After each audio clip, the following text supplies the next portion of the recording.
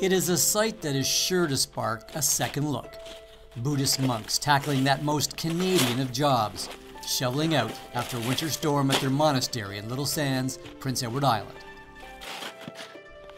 Before coming to PEI, most of these monks had never even seen snow. I thought it was fun at the first time. It's pretty beautiful. I mean, yeah, it feels great at the first time. Yeah, but not really after the first time.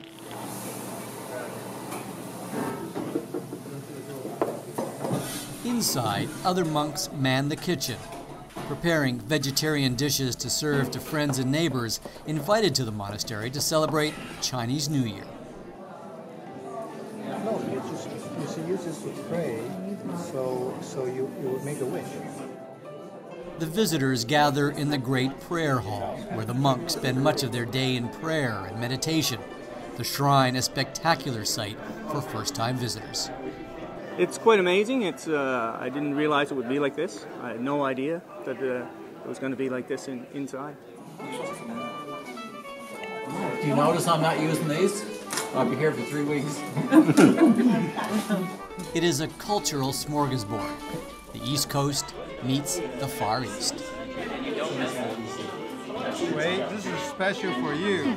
Okay. It's a sticky rice, and it's made out from the bamboo leaf. Thank you. I wish you enjoy it. Wade Buell, who lives just down the road, admits he and his neighbors had some misgivings when they first learned the monks were going to establish a monastery here.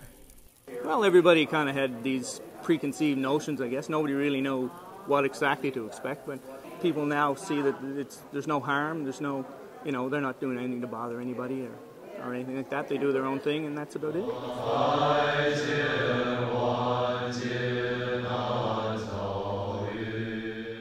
Doing no harm to people, animals, and the environment, and helping others is at the heart of the monks' spiritual beliefs.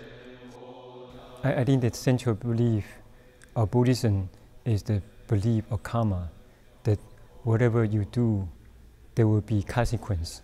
So the good deed that you do, there will be a present consequence, and the bad thing that we do, there will be negative or unpleasant consequence.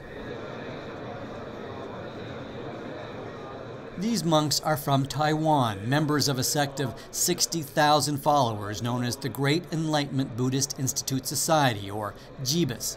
They've come to this island to follow their spiritual leader. And we go wherever she goes. And as for her, since she was a little girl, there's this Dr. Norman Bethune, who helped a lot of Chinese people during the war. And ever since she was little, she has this wish that one day she wants to repay the kindness to the Canadian people. So that's why Canada. As far as why PEI, the first time she arrived on this island, she just loved the serenity of this place and the heartwarming atmosphere. And this is a perfect place for monks to practice.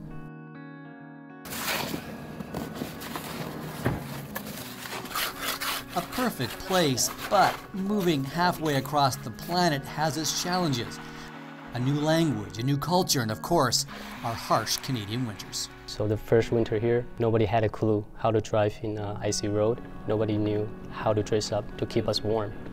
And when the power went out, basically just a lot of challenges that we've never seen before. And a lot of times we'll just end up in the ditch. And friends, neighbors, they knew that, oh, there goes the monk again. So they'll come and drag us out of the ditch day or night, day after day, during the first year. And the islanders helped us a lot during the first year.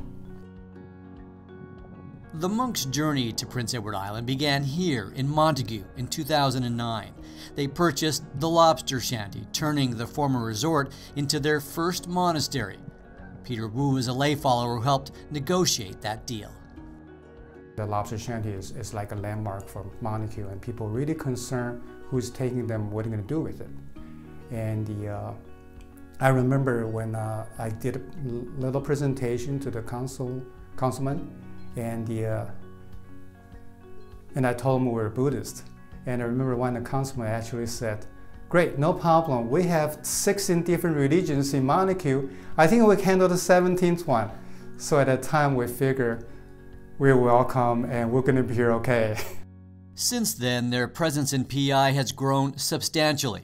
They built a second monastery on 160 acres of land in Little Sands, and they've purchased numerous homes to house visiting monks and lay followers who come for retreats.